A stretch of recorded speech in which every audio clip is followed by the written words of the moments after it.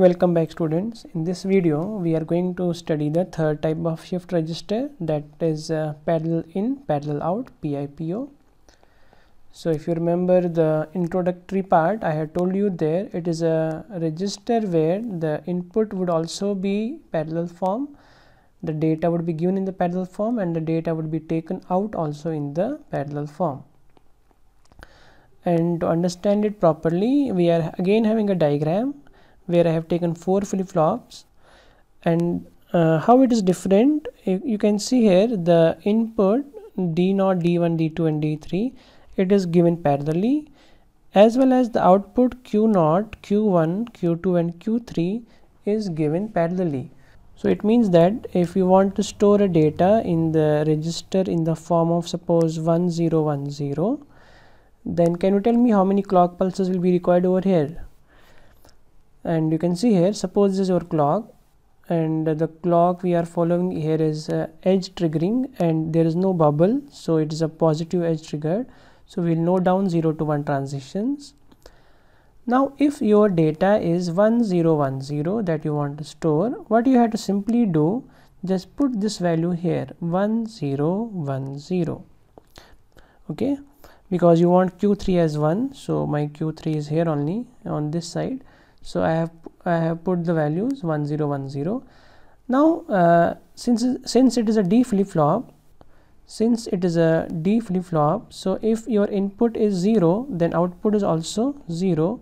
If your input is 1, output is also 1, provided that clock pulse is 1.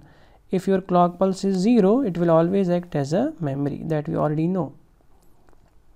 And if we assume that initially all the values were 0, so if we have to plot Q0, Q1, Q0, Q1, Q2 and Q3 over here, so what you need to do is simply before the arrival of the first clock pulse, you have to keep your input ready.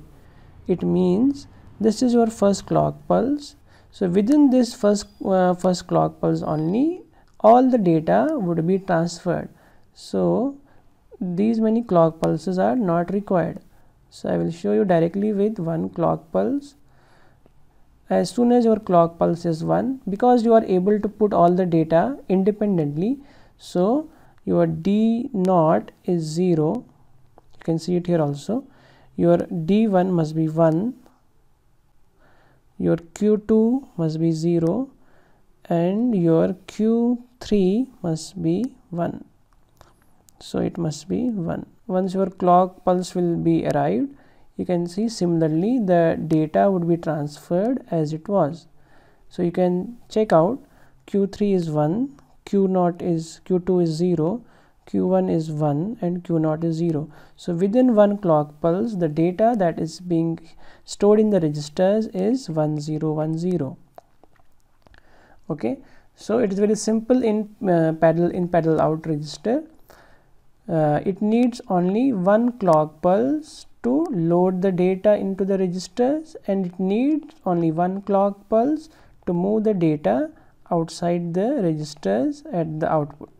So as far as parallel in parallel out is concerned, it is the fastest shift register that we can have.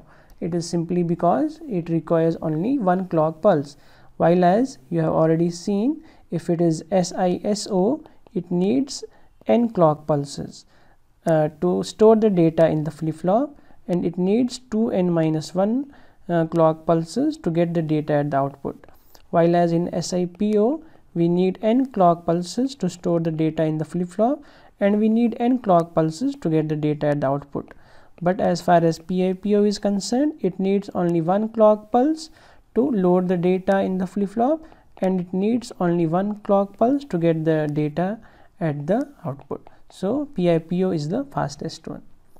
But then there is one disadvantage also. As you can see here, the number of wirings that is required is large. You need 4 number of wires at the input also, you need 4 number of wires at the output also, provided that you are doing it for 4 bits. If you are doing for 8 bits, then you would need 8 wires here, 8 wires here.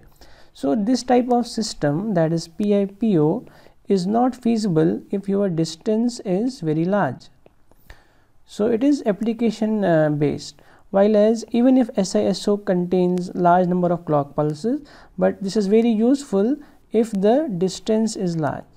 If the distance is large, then we will prefer SISO rather than PIPO, because the number of cables, or you can say the number of wires required here are very huge.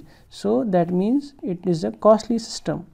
While as in SISO, since the number of wires that are required is only single, so if we can say this is a cheaper system. So this is all about this PIPO. This is one assignment problem for the students. I hope you would be able to answer this. In case you are having some doubts, you can ask me. In the next video, we'll be talking about the last shift register left, that is PISO. So stay tuned. I will see you in the next video. God bless you all and thank you.